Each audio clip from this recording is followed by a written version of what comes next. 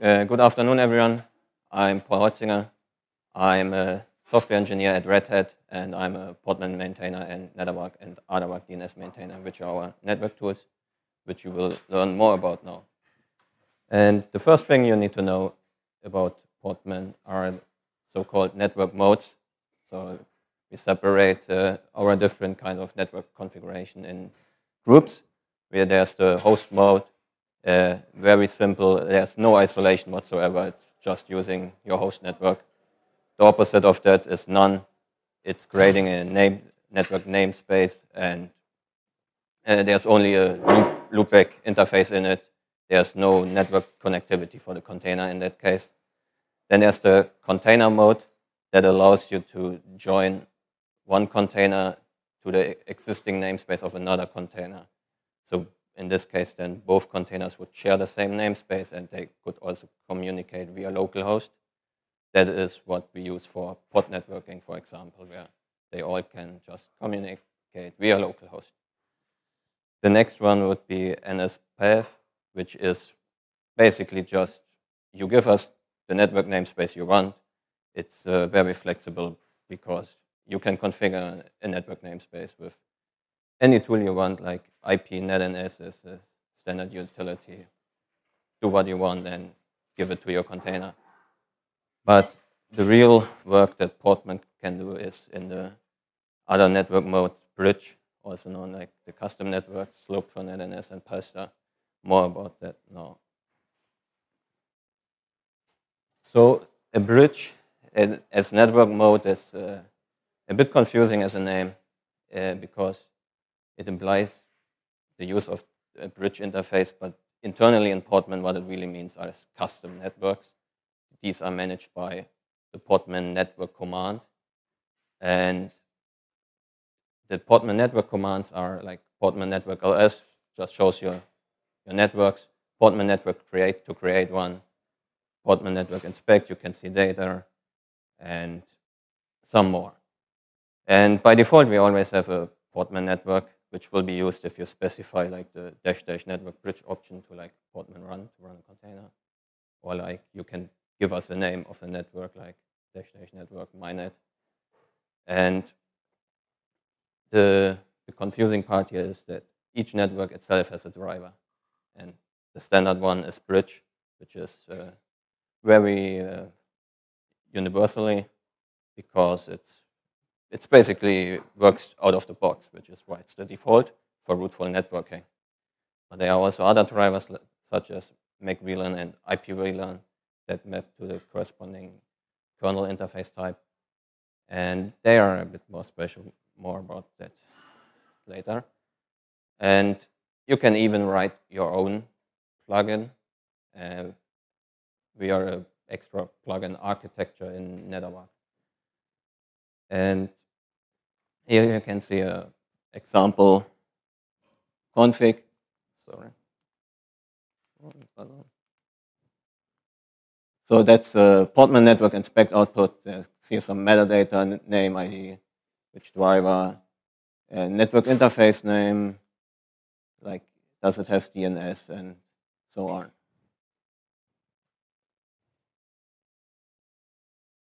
And all of this will be managed by netavark. So netavark is the tool to actually configure a network namespace for the container. And this works very simple. It's like a network setup command that is launched by Podman if you start a container.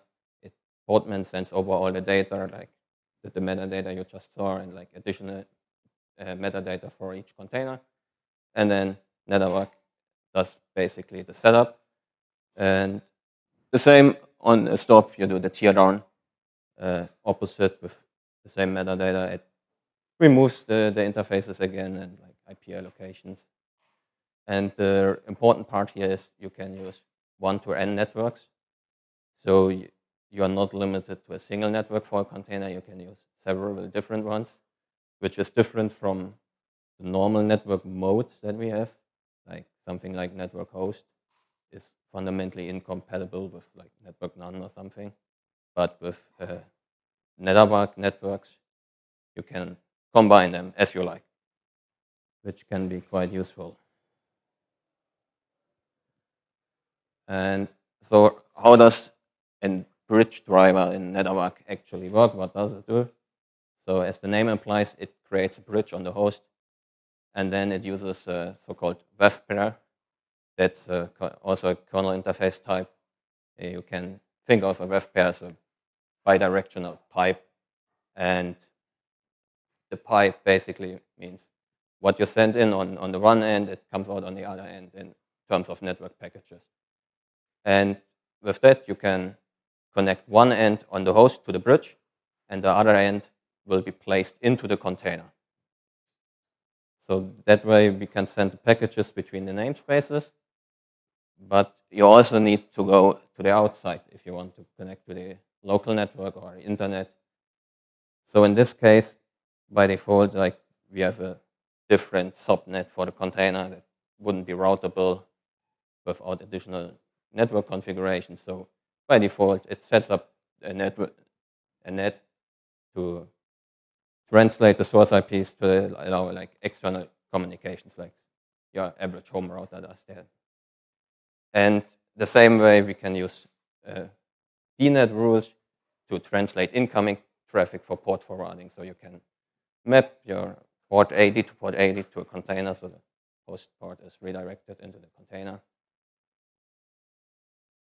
So let's show some quick example how that can look. So first we can create a network via Podman Network. Create, and you give it a name, net1. Let's create a second one. Yes, I can. If I find the key combo, that's better. We can inspect it real quick.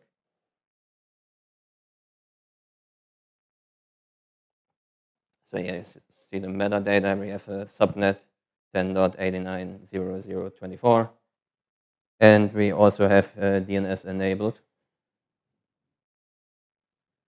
And now we just run a container, give it a name real quick, and then say like network net1. Yep. Thank you.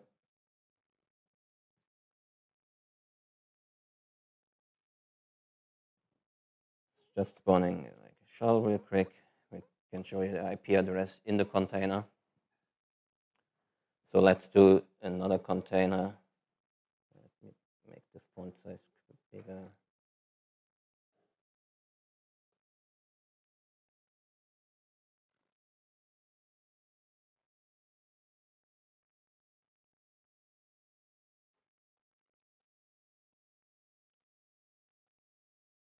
And this time I'm going to connect it to a second network.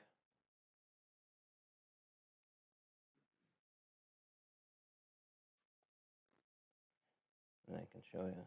So this time you'll see two interfaces in the container. You see the IP addresses for each of the network basically.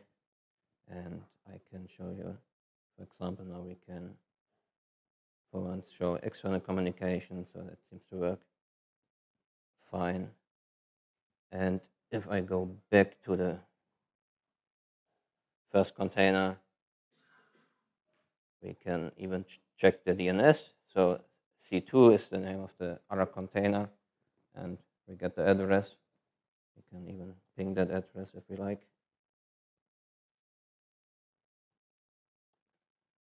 So that works. And that's how containers can communicate between each other. You can use the names if you have the DNS enabled on the network. And that way you have quick communication. I can even show you very quick. Oh, let's make the size bigger. So that's a bit too big. So you have a web interface. You see that's the name web2. The Podman 2 is the bridge interface for the second network, web1, web0. So you have like 3 web pairs on the host because we have like 3 interfaces in the container, like 1 in the first and 2 in the second. and Podman 1 is the first bridge. And that way it's all mapped. So let's jump back. So how can this look a bit more cleanly? Try to condense this into one diagram. Basically, what we just saw, I added another container. Not sure why I called it for. And sorry. So you see the bridges here connected via the web pairs to the containers. And these are like two separate networks. Like this is the one network, this is another one. And we use like the firewall rules. So netavark has different firewall drivers. So currently we still use IP tables by default, but we recently added NF tables as well. And we are planning to switch the default over to NF tables as it's the better firewall backend, the newer thing in the kernel. And it's just more feature rich and much faster to use. And yeah, you see the Podman commands that something like that maps to that. So yeah, I just showed you in a demo like DNS is working between containers for bridge networks. You can resolve like all the names on your network, and netavark will automatically spawn up the aardvark-dns, which is a DNS server. And once there are no more containers that need DNS, it will automatically stop to no longer either resources or blocking the ports.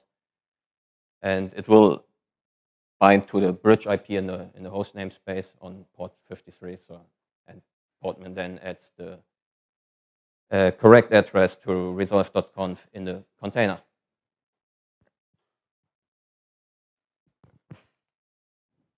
I also talked a bit, showed you the Mac VLAN IP VLAN driver before. So you would create a network via the -- driver argument. You can say Mac VLAN or IP VLAN.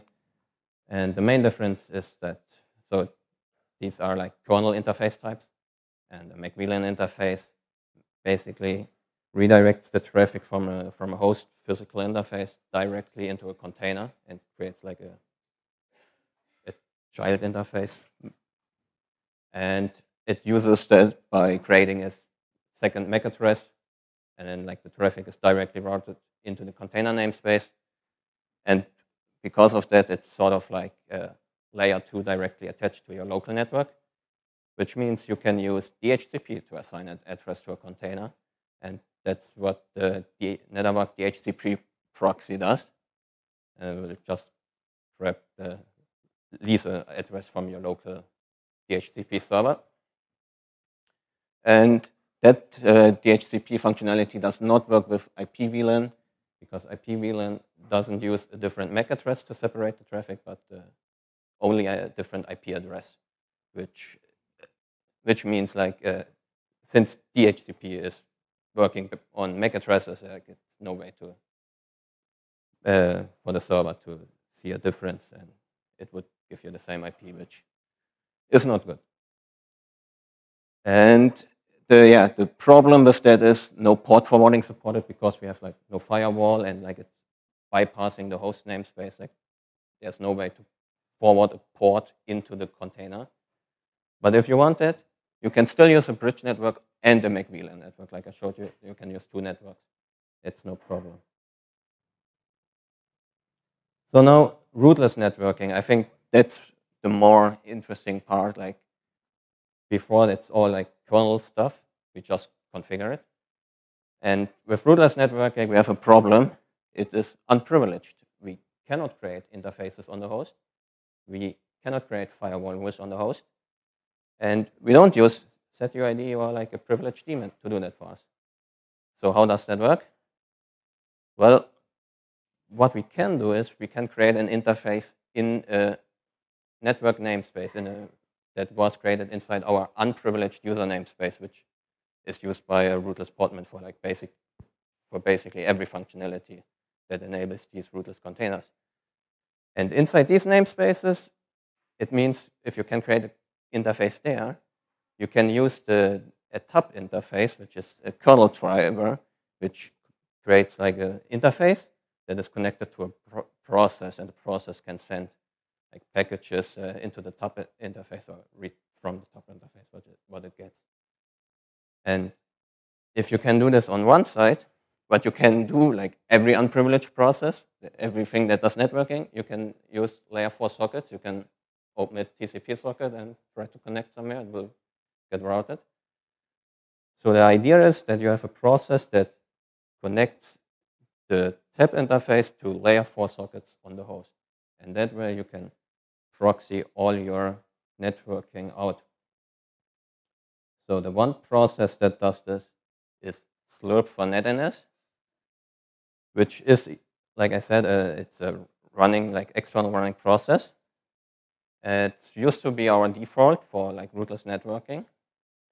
And it uses like a static subnet in the container to assign like an address, and everything there will be like routed into the tab interface, and then it creates like the corresponding layer 4 socket on the host, makes the request and does it. It doesn't have very good IPv6 support, so it's considered experimental in their docs. It sort of works, maybe not as good. And what it cannot do is it cannot do port forwarding for IPv6. So that is why we have another external process called rootless port. And rootless port is basically, it's very similar. It just binds the port on the host, and then it sends to the port in the namespace. So it's a direct proxy. But the problem is that because of it's opening the socket on the host, it's reading there, and then it's opening the socket in the namespace and piping the raw data. It's creating like new packages, and these new packages have a no source IP from within the container. So if you run something like a web server, you look into your logs, rootless, you will see, oh, this IP address isn't like a public IP address where the request came from. So that's a problem if you rely on such data. Now, Pasta does like sort of the same thing. It's also like a running process, and it's the default since 5.0, and it functions a bit different than Slurp for NetDNS. That by default it tries to do no net, which means it's looking what IP address do you have on your default interface on the host, and it sets it to the same one in the container, and like it uses the same like tab interface trick to send the traffic, but it means since the IP is the same in the container and the host, like if you try to connect to your host IP, that would actually be the container in this case, like from that point. It's very confusing in that regard if you don't know about that. But it has much better IPv6 support. It's well supported. It's also faster than Slurp for NetDNS. It had some tricks that it uses. And the port forwarding for it preserves the original source IP, which is very good. And now the problem with both Slurp for NetDNS and Pasta is like they isolate each container individually, and they don't allow the communication between containers, what I showed you before with the bridge mode and the host, which is very standard functionality people expect from their stacks. If you use your compose stack or something like that, they will always try to like a DB container and the web server, and they use the names. So how can we do that? That's the question. And the idea there was, well, we know we have Slurp for NetDNS and Pasta, and we know we have this bridge set up. Why can't we combine them? And that's exactly what we do. Podman can, instead of creating like a container namespace where Pasta and Slurp for NetDNS will get connected, Podman has an intermediate namespace. I call this the rootless NetDNS. And the idea is to connect this namespace via Pasta and Slurp for NetDNS. And then inside the rootless NetDNS, we call the netavark setup and teardown commands that will create a bridge in this interface, connect webs to the containers. So how does this look now? So this part should be clear. So that's what we saw before, basically, except that we don't have our host interface here. We have the tab interface. And all the traffic get through this process back to the host namespace. And that way, we have a very easy way to support this kind of scenario because we can just reuse what we already have. There's no additional work or like magic happening. Yes, some magic happening in the rootless netDNS to make that work, but it's it's like minor things like configuring a correct like resolve.conf, and it's not that important. The one main issue here is before we used like dnet rules here to forward a port like that way. Now, if you make a request, you come in here, right? So how do we get the port out? Well, there comes back our rootless port forwarder, because that's a direct proxy between a host and the container namespace. So that way, every container has its own process for the port forwarding, if it has ports forwarded. The issue, as I mentioned earlier, rootless port doesn't preserve the source IP. So here, this is something we want to address in the future, but it's not so clear how we can achieve that. So one idea would be to try to forward the ports like into here, and then via pasta, which does preserve the source IP, and then get here into the DNet. It's unfortunately not very simple to do so, because then we all of a sudden have like a one-to-n relationship with port forwarding in this process, which unfortunately is not the case today, but I'm working on that. And with that, I'm done. So thank you. If you have any questions, now's the time. Yeah.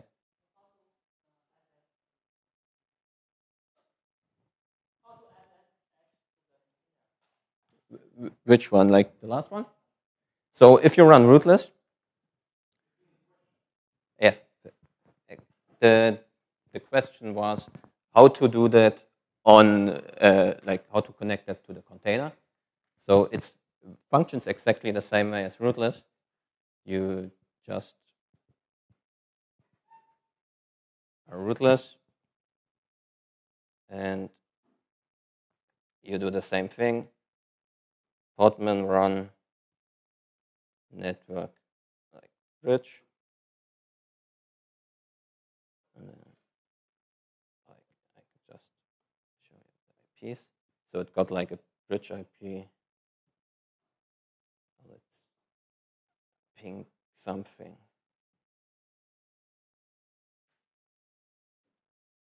And so there's one neat debug trick that I can show you.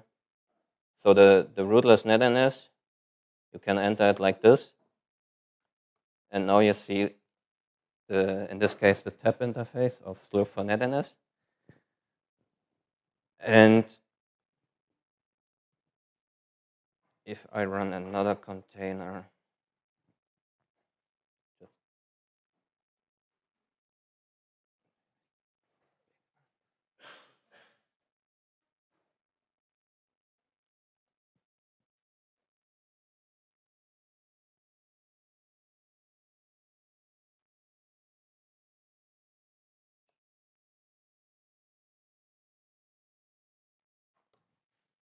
so now you see the bridge in this rootless netDNS.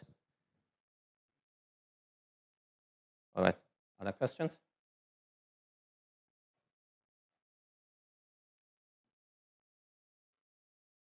Matt?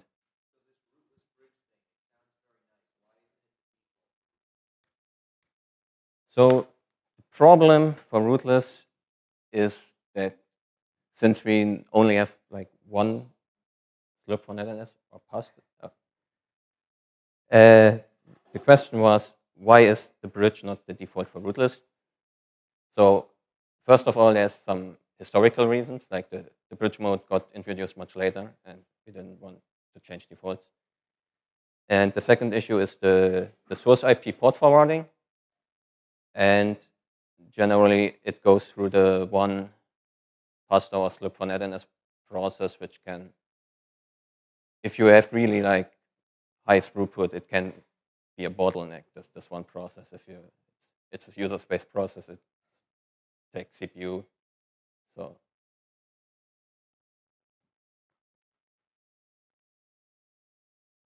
but eventually it would be cool if we can get bridge. Like if we have the source IP problem solved, I think we like to aim to make that the default, because then rootless networking would behave the same as rootful networking by default.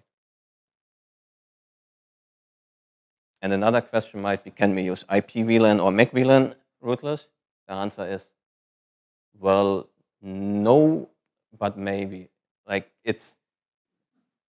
the problem is this extra namespace. So if you would try to run netavark in this, well, it looks in this namespace and it's not finding your actual Ethernet interface, and it cannot use it. Like it would need actual privileges on the host. So what do you have in this rootless NS by default? Well, basically nothing useful. So there's no point in trying to use MAC VLAN or IP VLAN rootless. But the kernel would allow it.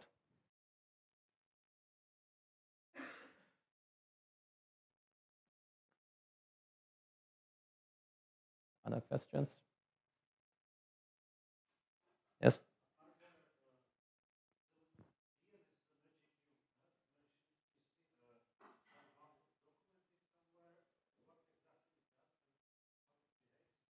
DNS or what?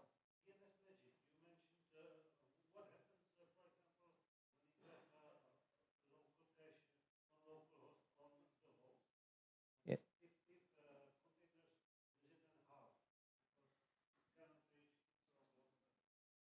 So the question is, how does the DNS work if like there's a local cache on the host? Yeah, so as rootless, not as rootless, as rootful, you have the problem, or like the container's localhost is different from the host localhost, right? So if you try to connect to a localhost, it's not the same thing, and it wouldn't reach the DNS server. So Podman by default strips out localhost resolvers when it populates resolve.conf for the container, which means it wouldn't use the local cache on root. On rootless, on the other hand, since there's this extra process involved, it can reach the local host resolver cache on the host, and we will use that on the rootless. So there's a special IP in rootless that tells like look for NetNS and pasta to please use the host DNS. So it's reusing the same like any other unprivileged process, like what any process would do.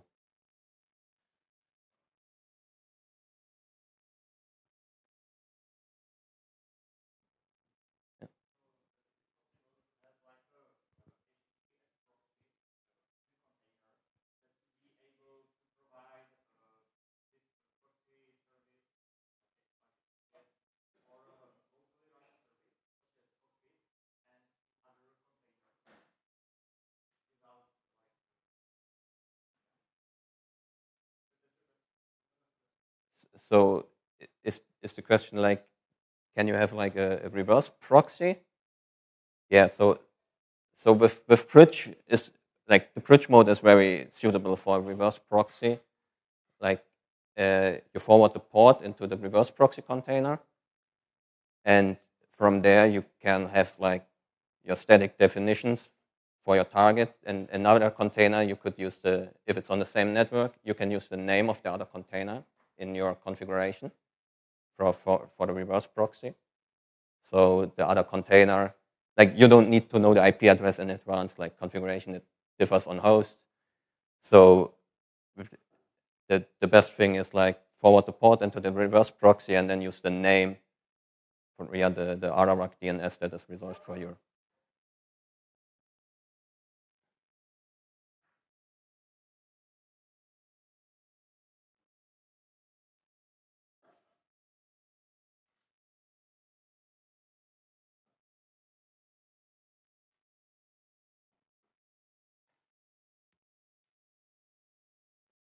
Okay, then if there are no other questions.